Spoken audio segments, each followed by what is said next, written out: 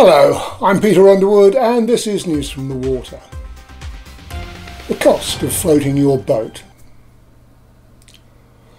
Let's start with a look at the cost of keeping a boat on the major waterways in this country.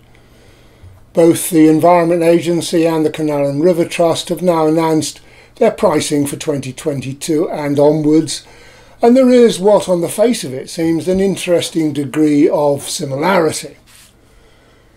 Wherever you float your boat, you're likely to pay just over £1,000 a year for a 60-foot vessel, but the value you receive varies widely. Canal and River Trust will licence an 18-metre narrowboat for £1,067, with a surcharge of 5% if your vessel is wider than 2.1 metres, bringing the total to £1,120 for those vessels. The Environment Agency, operating on the freshwater Thames, bases charges on area, not length. So an 18-metre narrowboat costs £788, but a full-width wide beam over £1,500 for the same length.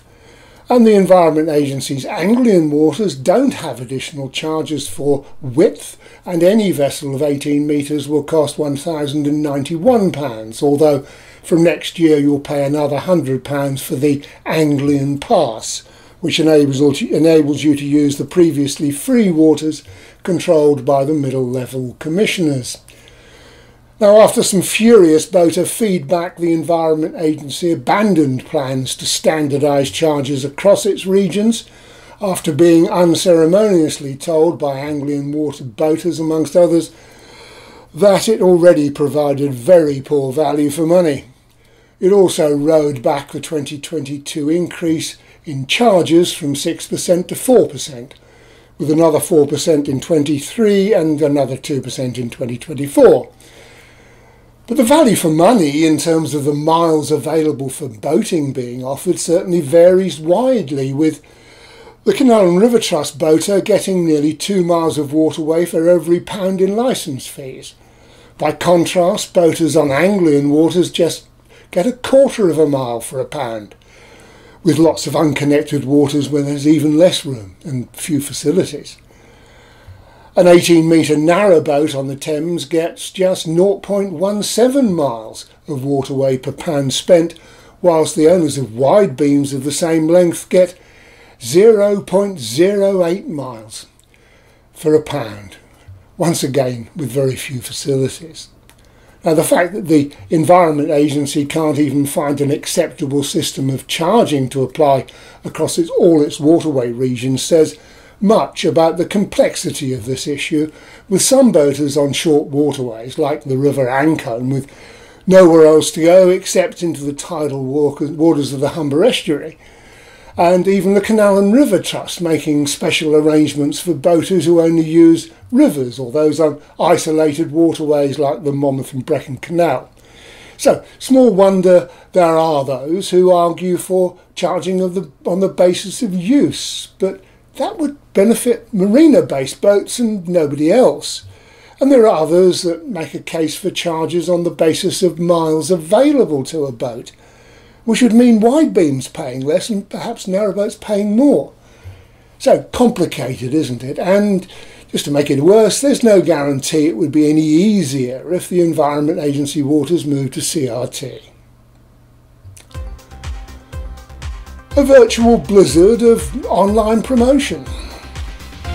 Now, the COVID crisis seems to have accelerated Canal and River Trust's online activity to unprecedented levels, with CEO Richard Parry claiming it now has a large-scale following. Our social media and other channels now exceed over 1 million followers, and we will need that growth to continue. It has certainly produced a remarkable number of videos, ranging from full-scale corporate videos like the epics from the annual general meeting and the Richard Parry annual message to boaters, through to the most recent series of 4 films on the Ladies of Llangollen, which was more of a cultural production, set around the Horseshoe Falls, the town of Llangollen, and linked with the Pontcysyllte World Heritage site. There are simple educational films for children and even some specialist virtual reality productions designed for those with VR headsets. A rough estimate suggests 6 or 7 hours of material in just the past year, some educational, some focused on charitable initiatives, others on the campaign to persuade civil servants and politicians to continue the Trust's grant or perhaps increase it, all on the basis that it plays such an invaluable role in both keeping people feeling better and in protecting the environment. And not all of these videos are produced by CRT, some are made in conjunction with outside arts and community projects, but all are reasonably competently made, and in total the whole thing has created a surprisingly effective social media campaign, dealing with multiple aspects of the Trust's newly self-created role of being much more than a navigation authority. The variety of the work is impressive, and it gives CRT a way of reflecting and growing that wider remit by making something for almost every audience, even boaters, simply because they're interested in anything waterways. Take a look at some of the material, just part of the equivalent of 4 feature films produced this year. What can you feel?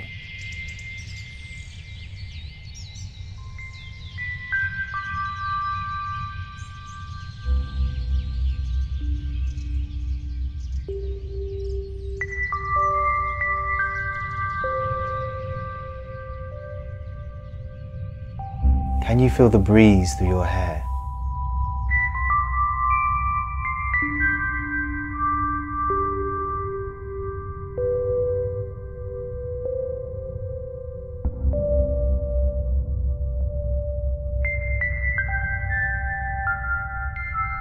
Take a deep inhalation. As our annual report states, spending time outdoors has huge benefits to our physical and mental well-being. And there are many studies that repeatedly prove being amongst nature offers numerous health benefits, including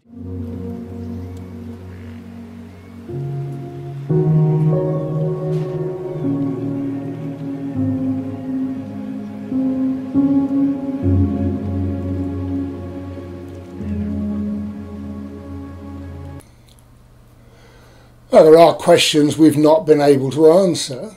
What has this massive effort cost the Trust, when the average price for corporate videos of this type is around £1,500 per produced minute? That means a very approximate figure might be over £500,000 for this year's production. But it's impossible to find any figures for a marketing budget in the annual report, never mind separating the social media campaign from all the other PR and advertising activities. And how effective has it been? Well, we know Richard Parry claims 1 million social media followers. The Trust's YouTube channel has 9,000 subscribers and its Facebook page 461,000 followers. Although it also uses other social media and spreads the video content across a number of outlets. The more you look at this body of work, the more you conclude that even if it did cost £500,000 or more of the Trust's £200 million plus budget, it's been money well spent. HVO set to spread. Several boatyards around the canal system are already planning to switch to the greener HVO diesel, and Canal River Trust has begun a trial of the fuel in its workboats. CRT says the rapid adoption of greener fuels, such as HVO, would reduce carbon emissions from the running of the existing boat engines across the system in the short term, while not requiring changes in either engines or the supply infrastructure. Now, the fuel is currently being trialled by CRT in its litter boat in Birmingham and other craft operating out of Icknield Port. Initial reports indicate that the craft is working well and there'll be a gradual rollout across the whole Trust fleet from April 2022, or what's left of it. But CRT says that will coincide with the withdrawal of commercial red diesel, and that's puzzled most boaters who are well aware the government has said that red diesel should no longer be used in commercial plant, such as excavators and dumper trucks, but the current system of using red diesel for marine and boating use remains the same. And CRT has added to that confusion by saying the removal of the red diesel subsidy from fuel for propulsion has disproportionately affected boaters, particularly those who live aboard. The Trust says that the government now has an opportunity to offer tax incentives for greener fuels, making fuel duty the same or lower than standard white diesel. But as far as most boaters can recall, there's been no subsidy for diesel used for propulsion for many years. Curiouser and curiouser. Now, that's probably the last one for this year, so can I wish you all a happy Christmas. Thanks for watching, and have a great new year.